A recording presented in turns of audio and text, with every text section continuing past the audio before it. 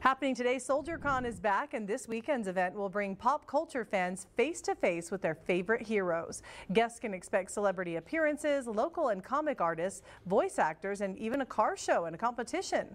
Carlos Molina, founder of Comic Con, has helped both veterans and active duty service members since 1994, providing sponsorships for different vehicles so they can be shown at a car show in Las Vegas, while also helping transition military members to civilian jobs.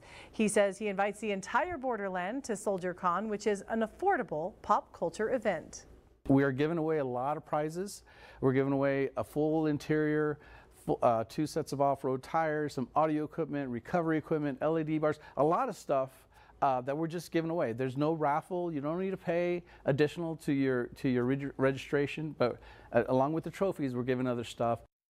As the event grows, Molina says that he hopes to take Soldiercon abroad to military installations around the world. Tickets are still available.